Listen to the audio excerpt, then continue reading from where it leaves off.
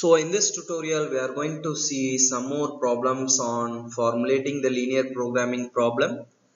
Let's see this program or the problem. A person wants to decide the constituents of a diet which will fulfill his daily requirement of proteins, fat and carbohydrates at the minimum cost.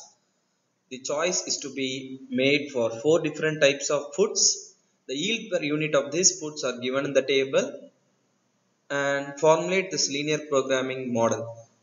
So as you can see in the table, many of them they will directly write like the three products are protein, fat and carbohydrates, and they will write like this, like 3x1 plus 2x2 plus 6x3 less than or equal to 45. Like that they will get confused and they will write, since the values are given in the RHS, they consider this as the RHS, and they will consider this as the objective function, like z is equal to 800, 200 and 700. But when you see this problem carefully, here the term minimum requirement is given. Whenever they have given the minimum requirement or the maximum requirement, it should be come in the right hand side. If the problem is given with a minimum requirement, then the problem is said to be a minimization problem.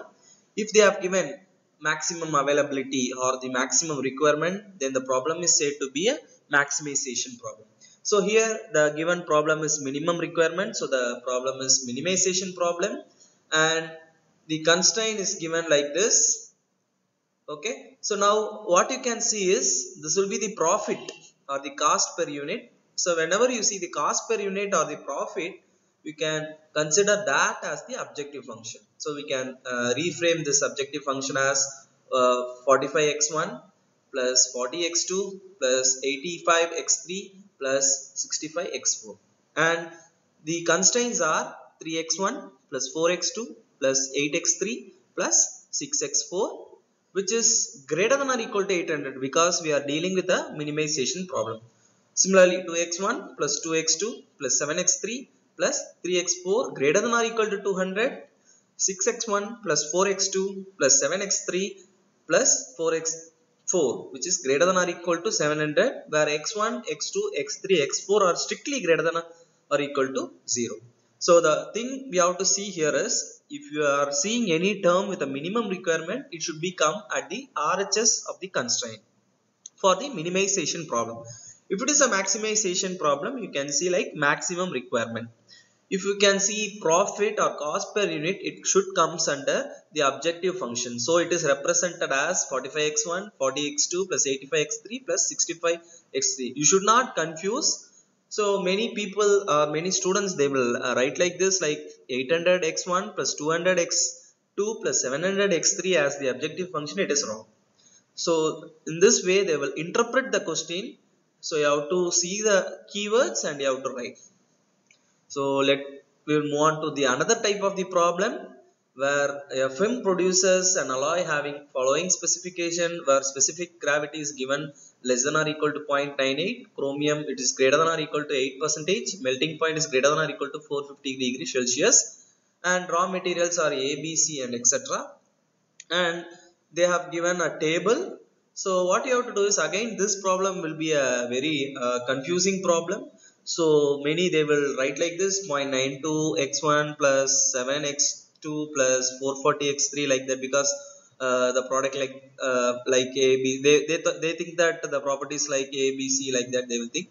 But when you carefully read this, the cost for various raw materials per ton are 90, 280 and 40 they have given. So whenever you see the cost of various raws, like in a previous problem cost per unit, so whenever you see cost per unit or profit, so that comes under the objective function. So A comes under the objective function, 90A, 280B and 40C.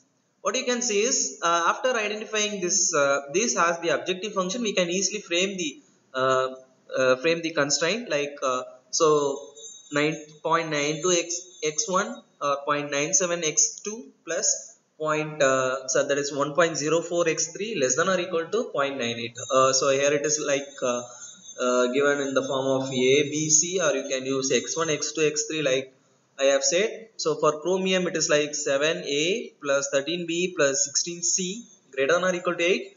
For the melting point it is 440 degrees Celsius, 490 degrees Celsius and 480 degrees Celsius. So it is written.